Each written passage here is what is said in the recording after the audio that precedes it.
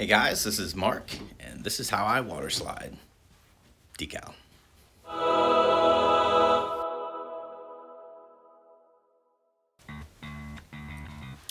So why do we want to use water slides? Well, stickers suck. A well-utilized water slide decal can beautifully conform to the shape of a model, including like contours and just resulting in a look that it looks like it's painted on. I first used water slide decals when I was a kid, and I would say I got less than fantastic results. So it turns out there's more to it than just getting them wet and slapping them on your model. For custom projects, you can find water slide decals ready to go on a lot of different hobby sites, in hobby stores, as well as Amazon or eBay. I like to make my own so I can get like exactly the thing that I want. I can create the design I want in Adobe Illustrator, where I can precisely control the size of the decal image that I want to use. There are a few different types of decal paper available. What we kind of need to talk about is clear and opaque. Opaque doesn't work for me because it's actually really hard to match white. So opaque decal paper is typically white, and it's actually really hard to match different shades of white, and even that surface texture is going to be different between your plastic model and the white pigment off of the decal paper. So I pretty much avoid it unless I'm doing a shape that's really easy to cut out, like a square or a rectangle. I just stay away from it. I prefer clear decal paper so I can make the decal blend into the model. There's also different types of paper for different types of printers. Inkjet or laser. Inkjet water is soluble, so in order to use it, it has to first be sprayed with some type of fixing agent so that the ink doesn't run when you get it wet.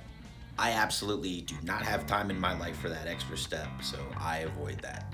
I specifically bought a laser printer so I could make my own water slide decals and not have to worry about spraying it with something. Laser printers use toner, which fuses to the paper, so you don't have to worry about ink running. Like, that toner is fixed once it goes down. All you gotta do is print and go. So whether you're using inkjet or laser, neither one of them is going to print opaque. That means that putting your water slide decal on a dark or colored surface just isn't gonna work. So it's best to put the decal on a white or just off-white surface so that the color can be vibrant and you can see it properly. Matching the paint of the model or the raw plastic color to the color that you're able to get out of your printer is nearly impossible too. And black may be the only exception to that. And I've done that a few times on a couple of pieces, and it kind of works, but you gotta be real careful. If you can kind of break up your decal along panel lines or a surface change, that's kind of the way to go. It is of course possible to make opaque ink on a transparent decal, but that requires a special printer and special ink, and it's a little bit pricey. So at this point, I've got my design ready to go. I've got the laser water slide decal paper that I like, and I'm gonna send it over to the printer.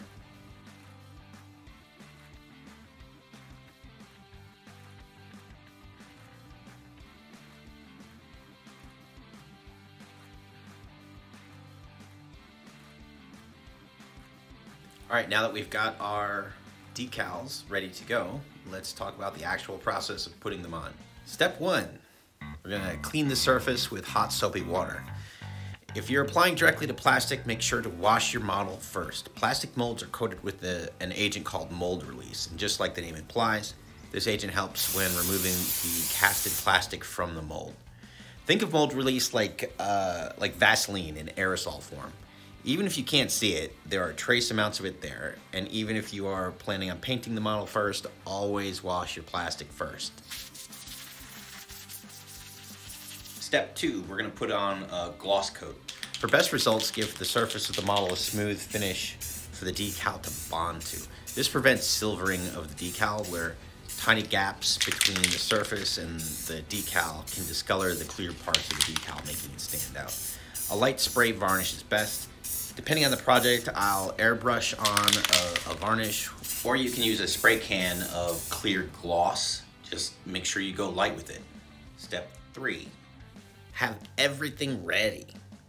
Not that you need to rush applying the decals, but once they get wet, the timer is kind of set and you have a short window of time before the decals become useless. When you're cutting out the decals, you don't need to get too close to the printed portion. Just give yourself a few millimeters of play. Having everything you need on hand and ready to go before you start can make or break your project. Step 4, I recommend using Micro Set, which is available at Hobbytown, Hobby Lobby, Amazon, whatever. The bottle says that it softens decals and improves adhesion. As soon as you open it, unless your olfactory senses are not working, you'll notice right away it smells like vinegar.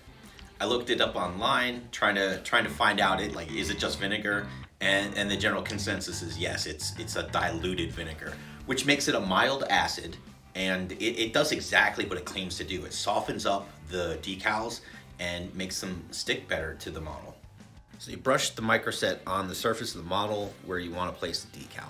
I recommend that you make sure the surface is visibly wet when the decal makes contact. This will ensure that the decal can be easily repositioned. The Waterslide decal only needs to go into the water for maybe up to a 10 count. It's just a couple of seconds. It doesn't have to soak. If you leave it in there too long, the paper backing is going to just fall off of it, and then good luck getting any use out of that decal. You want to get it nice and damp, take it out, let the water kind of finish softening up the glue, and then you give it a little slide with your fingers to see if it easily is going to slide off the paper back. And if it starts to slide off, you know it's good. It's time to put the decal on the model.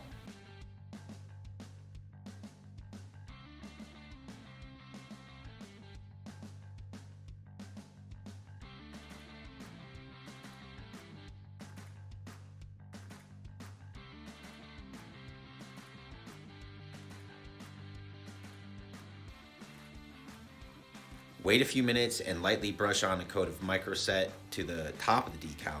This will further soften the decal so it can smoothly conform to the surface.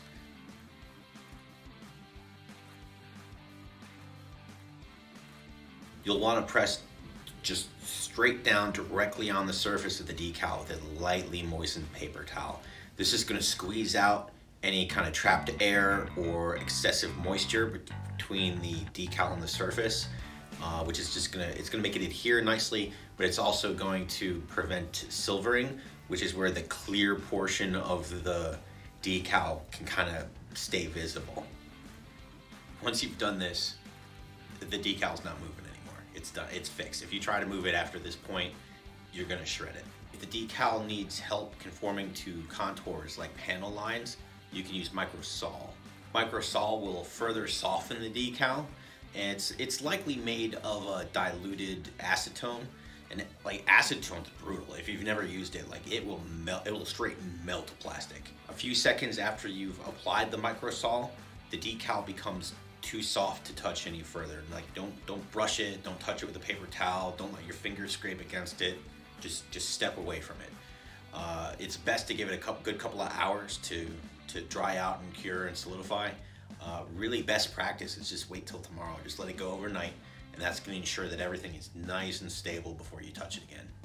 Step 5 will be a top coat.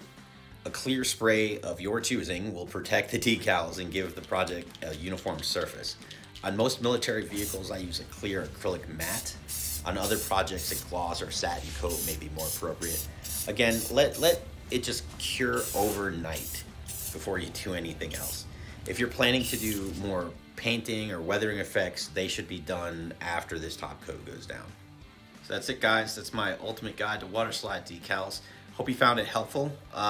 You know, the key ingredient is patience. Just taking your time, letting things dry and cure before you do the next thing so that it has time to solidify.